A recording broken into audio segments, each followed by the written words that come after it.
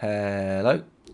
Decimation in Studio Max with the multi-res modifier. So I've added a multi-res modifier, I've hit generate, and now you can just downscale it to being, well, 72 polygons. I mean, if you're like far away, like so, it sort of, you know, looks okay. Sorry, 47 polygons. And you can like dial it up, that looks good. And then, you know, when you get closer to it, you go, well, that's probably not going to hold up very well. And you just dial it up to a bit more. So you can animate it, it's a modifier. Simple as that. And over in Blender, we have the same idea. It's a teapot, and we've added a modifier called decimate. If you like drag it out far enough, it will actually say decimate. There you go.